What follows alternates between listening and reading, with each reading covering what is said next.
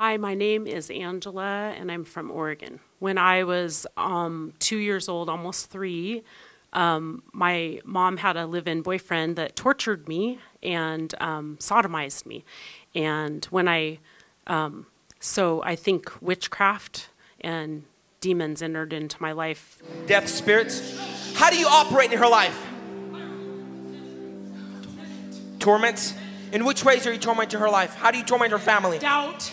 Doubt, and what else? Break her marriage. You broke her marriage. So I was in church all my life and just, really loved the Lord. I never knew that demonic oppression could happen to Christians. What else have you done in her life?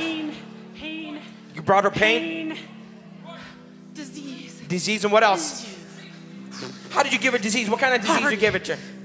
And poverty? Curses. Generational curses. Have always struggled in my life. I've had a really rocky marriage, and it's like everything was fighting against me. You demon of death, your time has expired in her body. You'll go right now in Jesus' mighty name. Holy Ghost, fight! Out! Out! Out! Out! In the mighty name of Jesus Christ. And I am so thankful. I feel lighter. I feel washed. I feel free. I feel like I can move in power in the Lord. And there was an immediate change, an immediate difference. I knew it. The demon of death that's been tormenting your body, by the blood of Jesus Christ, the fire of the Holy Ghost has been exposed out of your life, out of your family life. You're free in Jesus' mighty name. Say, thank you, Jesus, I'm free. Jesus! I just want you to quickly share a couple of the sicknesses that you had prior to your deliverance and what is happening right now.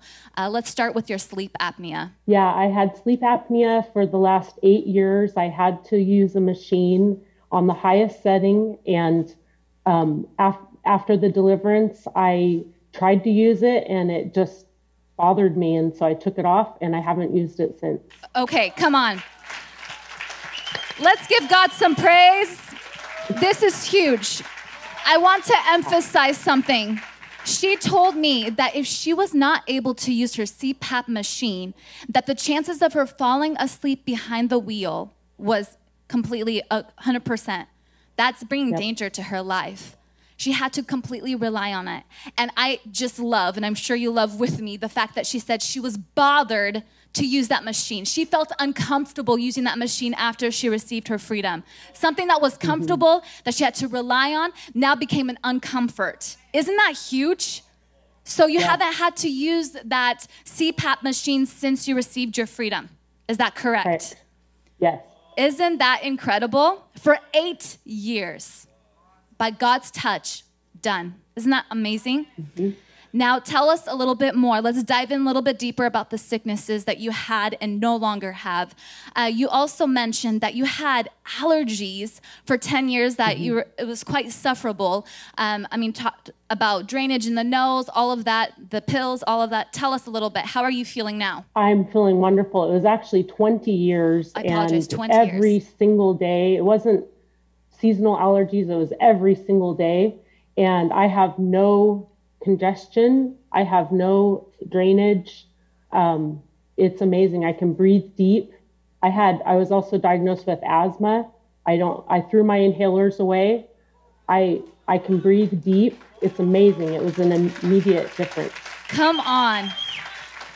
God is so good. And it's just a reminder, for those that have experienced seasonal allergies, it is sufferable, right? Where you can't breathe or you have headaches or pressure. Talk about that every day for 20 years. That's something that does affect your everyday, and something that now you're capable of breathing without having that suffering.